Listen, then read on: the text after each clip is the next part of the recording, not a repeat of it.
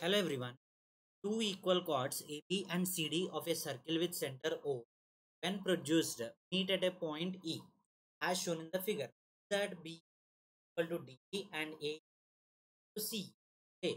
See here what we need to do here, we have drawn OE OL parallel to AB and perpendicular OL perpendicular to AB and OM perpendicular to CD. Okay, see here we can prove that the given two chords are equal, right? See, the given two chords are equal. AB chord is equal to CD chord, so that they will maintain equal distance from the center of the circle such that OL is equal to OM. Okay, now we joined OE also, right? Now I am taking in triangle OLE and triangle OME. These two triangles OLE is equal to 90, OME is also equal to 90. Angle OLE is equal to angle OME. Both are equal to 90 degrees, right? Next, OL is equal to OM since the two chords are equal. Next, what is the next one? OE is the common side. Okay, so what is the common side here? OE is equal to OE. E is equal to OE.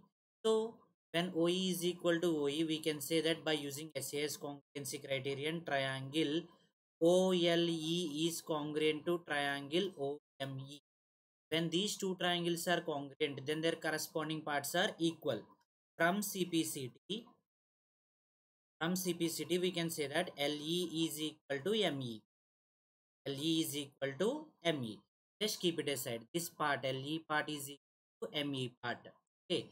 Now have a look. We know that AB is equal to CD. Right. If I multiply half on both sides, half of AB is equal to half of CD.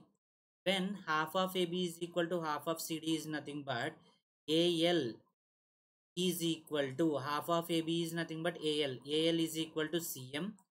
Right. And also LB is equal to MD. Okay, because half of AB is equal to half of CD.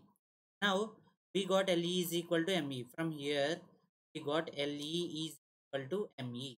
How can you write LE? LE can be written as LB plus B is equal to MD plus DE. Okay, see here we have LB is equal to MD. When both are equal, LB and MD cancel, will get BE is equal to DE, right? Take it as the first one is completed.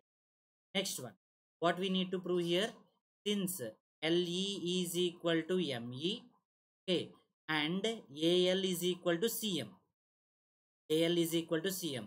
So take it as equation 2 and take it as equation 3. Add both equation 2 and 3.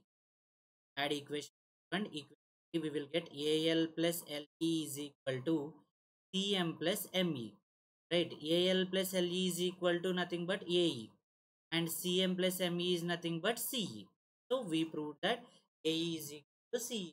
So thank you.